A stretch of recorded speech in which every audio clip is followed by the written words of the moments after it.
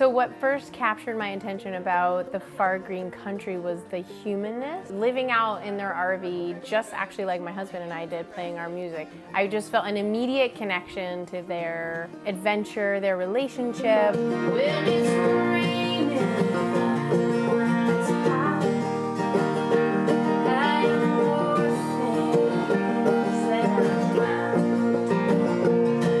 feel like crying, something in me's dying, my heart sings one last song. Oh, my heart sings one last song. Up over the mountains I continue on, down the valley, across the rivers I journey on.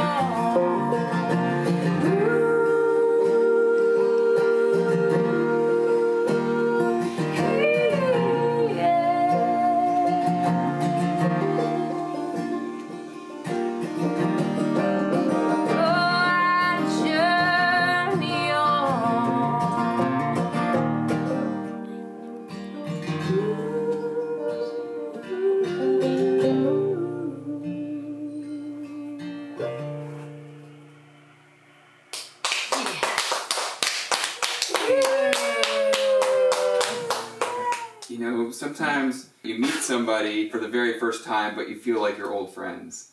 And that was the email we got from Eli and Kelly. And they were sharing with us about this adventure that they had gone on, and they would love to try to maybe marry up one of our songs with the film. So we clicked on it, and it was one of my favorite songs that Anne wrote. If that was what that song looked like, that was it.